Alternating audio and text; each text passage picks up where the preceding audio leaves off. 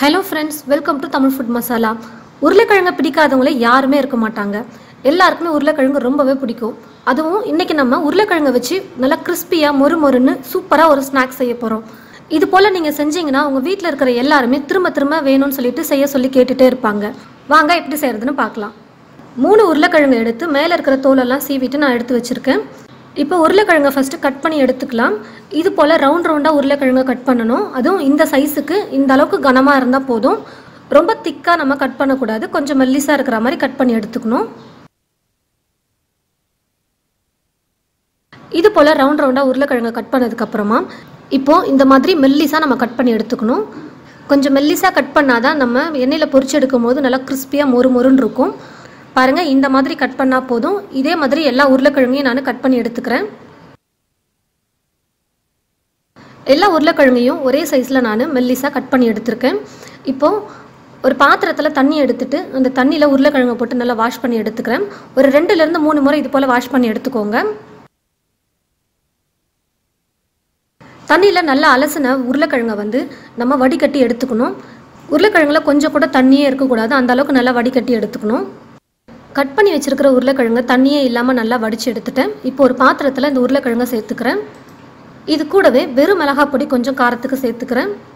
மல்லித்தூள் கொஞ்சம் போட்டுக்கிறேன்.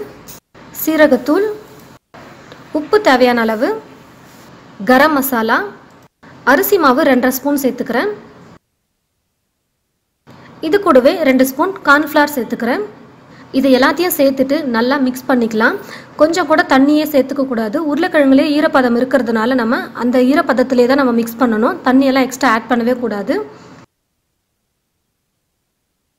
பாருங்க, அரிசி மாவும் கார்ன்ஃப்ளவரும் ரொம்ப அதிகமாக சேர்க்கக்கூடாது. உருளைக்கிழங்குல லைட்டாக ஒட்டி இருக்கணும். ரொம்ப நிறைய போட்டுட்டோம்னா அது பஜ்ஜி போல் வந்துடும். மாவு ஃபுல்லாக மேலே ஒரு கோட்டிங் பொரிச்சு எடுக்கும்போது பஜ்ஜி மாதிரி வந்துடும். நான் போட்டிருந்த எல்லா பொருட்களுமே உருளைக்கிழங்குல நல்லா ஸ்ப்ரெட் ஆகிற அளவுக்கு நல்லா மிக்ஸ் பண்ணி விட்டுட்டேன். இப்போ எண்ணெயில் போட்டு பொரிச்சு எடுத்துக்கலாம். கடாயில் எண்ணெய் ஊற்றி வச்சுட்டேன். எண்ணெய் நல்லா சூடேறிடுச்சு. இப்போ மிக்ஸ் பண்ணி வச்சிருக்கிற உருளைக்கிழங்கை போட்டு நம்ம கிறிஸ்பியாக பொரிச்சு எடுத்துக்கலாம்.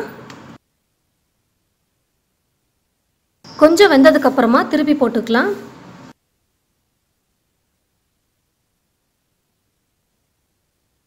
ஒரு 2 ல இருந்து 3 நிமிஷம் நம்ம ஃப்ரை பண்ணாலே போதும். நல்லா கிறிஸ்பியாக வந்துடும். பாருங்கள், இப்போ நல்லா கிறிஸ்பியாக வந்திருக்கு. நான் இப்போ பிளேட்டில் சேஞ்ச் பண்ணிக்கிறேன். இந்த மாதிரி வடிகட்டி யூஸ் பண்ணி நம்ம எடுக்கிறதுனால உருளைக்கிழங்குல எண்ணெய்லாம் இல்லாமல் ஃபுல்லாக ட்ரை ஆகி வந்துடும்.